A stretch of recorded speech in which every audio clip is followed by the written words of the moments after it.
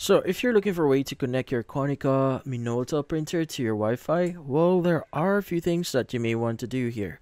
So before doing anything here, you want to power on your Konica Minolta and place it somewhere your Wi-Fi signal is strong. Now these printers are big, but they still behave like regular Wi-Fi devices. Weak signal, failed setup here.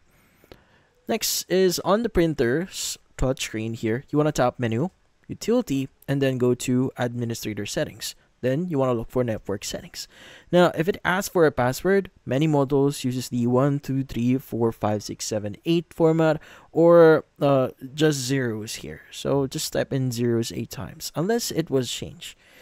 So inside the network settings, look for the wireless LAN or Wi-Fi settings. So select SSID search so the printer can scan for your Wi-Fi network. Now it'll show a list just like your phone does.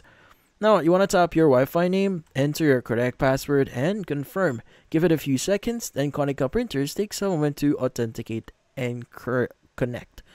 Now, once connected, you want to go to Menu, and then you want to go to Reports, then Print Network Config. Check that the printer now shows a valid IP address that tells you successfully joined the Wi-Fi.